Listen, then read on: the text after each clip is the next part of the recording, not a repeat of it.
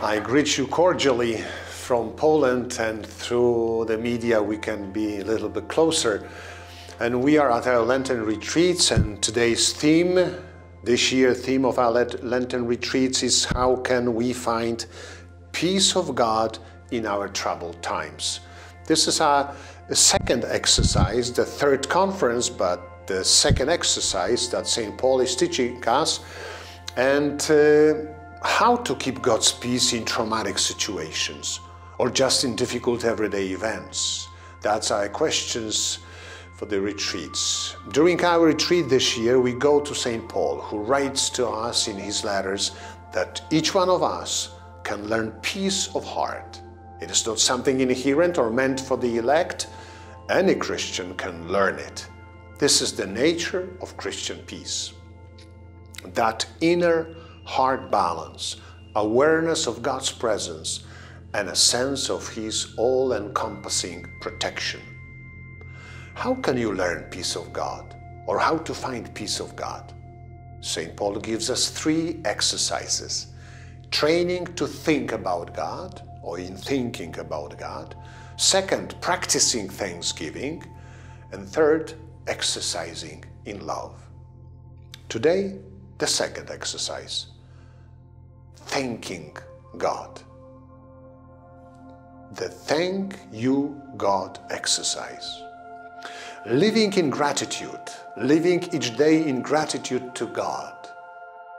I am grateful to Him who has strengthened me, Christ Jesus our Lord, because He considered me trustworthy in appointing me to the ministry, Paul writes to Timothy. Practice thanking God.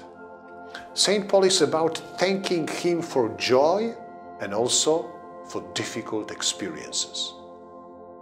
In a letter to the Philippians, Paul writes, "Have no anxiety at all, but in everything, by prayer and petition, with thanksgiving, make your requests known to God."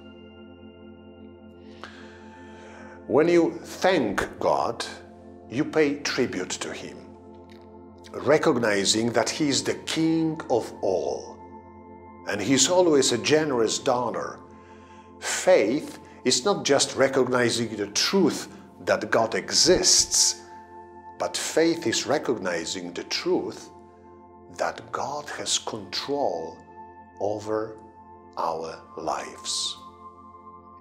When you thank God, you release yourself from worries, black thoughts, and you put everything into God's hands, God's heart. When you thank God, you already receive. When you thank God, you have the attitude of a child that is taken care of, a child of God.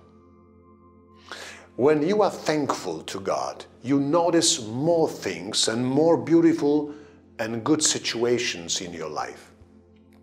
When you thank God, the heart becomes more in peace. There's more peace in it by thanking God, by being thankful.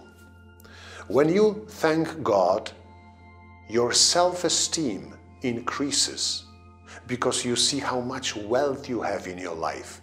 You are more aware of who you are and where you come from, and how great is your worth. When you thank God, you pay more attention to it what you have, not what you have not. There is a story about a king.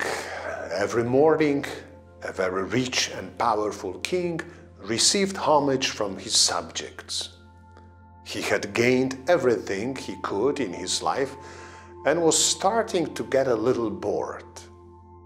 Among the various subjects who came every day to the king was a poor, quiet man. He had been bringing the king an apple. Then he walked away as quietly as he had entered. The king, who was used to receive great gifts, was accepting the gift from a poor man with a little irony and indulgence, and as soon as the beggar turned away, he mocked him and all the court with him. However, the beggar was not discouraged by this. He returned every day to put into the royal hands another gift, that means another apple. The king accepted him routinely and put the apple immediately into the basket prepared for the occasion near the throne. All the apples were patiently and humbly handed over by the beggar. The basket was almost full. One day, the king's favorite monkey took one apple and bit it, then spitting it and threw it at the king's feet. The monarch was speechless as he saw a shimmering pearl inside the apple. He ordered all the fruit in the basket to be opened immediately. In each of them, there was the same pearl. The astonished king immediately ordered the beggar to be summoned and began to question him. "I brought you these gifts, my lord," the man replied, "so that you might understand that life gives you every day an extraordinary gift that you do not even notice and throw it into the bin. All because you are surrounded by an excessive amount of riches." Sometimes we too live in great anxiety because we don't notice pearls in everyday apples, in everyday situations, in everything that surrounds us. We lack peace in our hearts because we still don't have enough of something. We are still chasing something. We still don't get enough attention from others. We still don't have enough money. We still don't have enough love. We still don't have or don't receive enough praise or promotions. We still do not like the situation in the government, the church, the world. Still is something wrong. Still some movement in the head, confusion, chaos, no peace. Sometimes we are just like this king who is bored with life and does not notice the beautiful gifts which God offers you every day. Let's take a look around ourselves. Let's see how many gifts we fail to see. Let's start seeing them and being grateful for each one of them. Because maybe the reality is that you are looking for love, and in fact, you do have extraordinary love in your life. You are looking for recognition in the eyes of others, confirmations in the eyes of others, and in fact, you don't need it because you are really special and unique, capable, smart, curious. Are you looking for strength and youth? In fact, you do not even realize how great and beautiful youth and strength you have in yourself. Are you looking for beauty? Because you say beauty is over after the 70s, and you don't even realize how beautiful you are. And so we feel anxiety in ourselves. We are looking, we are searching, looking for, but we already have everything. We really have everything what we need. Let's start being thankful for the rain and sun, for fatigue and rest, for understanding and rejection. Let's be grateful. All our experiences mold us, create us, make us more similar to Jesus. Be thankful for everything you experience. Jesus says, "I am the way, the truth, and the life." In fact, He's all we are looking for. He gives us apples with a pearl every day. Let's see how many gifts He gives us every day. Let us believe it is out of care and love for us.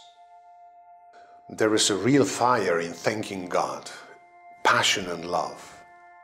To give you thanks, we must rise before the sun, we read in the Book of Wisdom.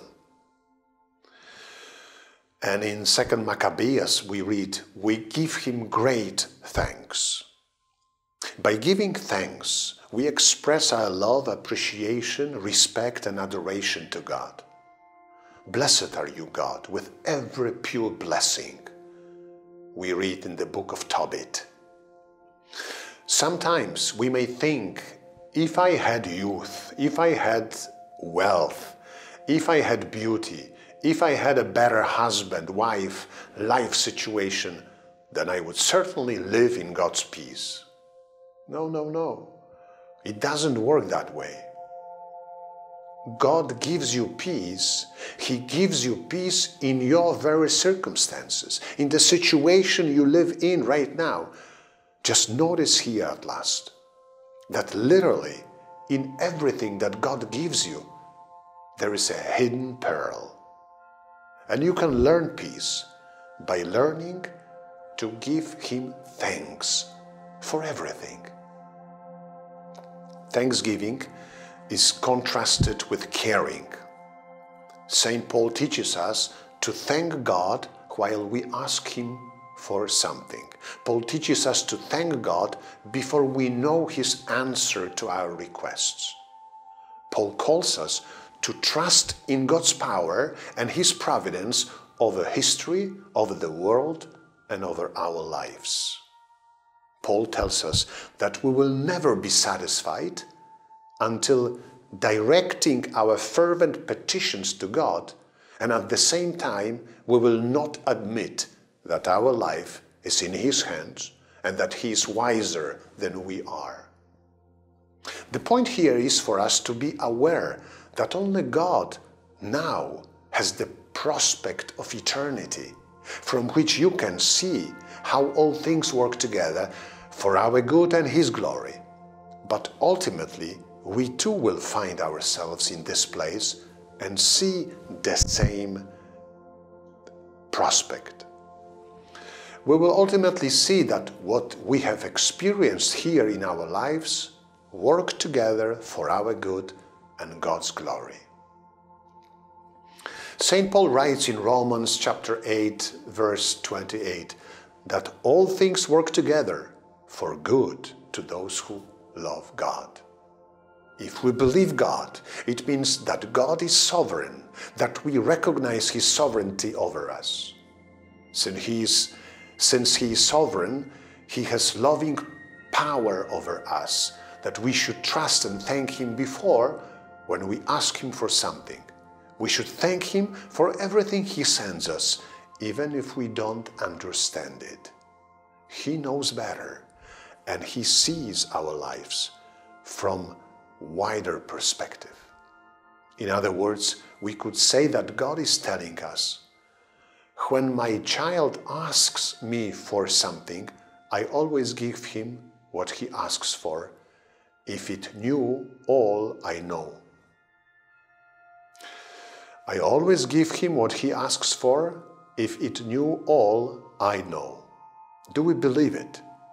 That means that God sees our lives in total, from the whole perspective, and He knows what is best for us. That's why sometimes we don't get what we ask for or pray for, because God knows better. For the extent that we believe that God has loving and wise power over us, we will experience peace to that extent. And if we don't believe, we won't find peace. Let us offer our prayers to God with thanksgiving. And now exercise for you and for me. I would like to propose to us an exercise that is called gratitude jar. The gratitude jar is a very simple exercise that can have profound effects on your life and on how you view your life. It only requires a jar and a pen for writing your gratitude notes. You will be repeating this every day, let's say for 1 month. You can continue it through your life. Think of at least 3 things throughout your day that you are grateful for to God. It can be something as benign as a coffee, glass of water, piece of bread, or as grand as the love of your significant other or dear friend. Do this every day. Write down what you are grateful for to God on little slips of paper and fill the jar. Over time, you will find that you have a jar full of a myriad of reasons to be thankful to God for what you have and enjoy the life you are living. It also will cultivate a practice of expressing thanks to God and to others. If you are ever feeling especially down and need a quick pick-me-up, take a few notes out of the jar to remind yourself of who and what is good in your life. Train gratitude to God with your gratitude jar. Thank you for your listening. Thank you for your presence through the media. Thank you for this conference that we could have together. And I invite you for another one, for the last one in our retreat. God bless you, and let's be thankful for everything we experience in our lives. Amen. Glory be to the Father, and to the Son, and to the Holy Spirit, as it was in the beginning, is now, and ever shall be, world without end. Amen. God bless you. Thank you.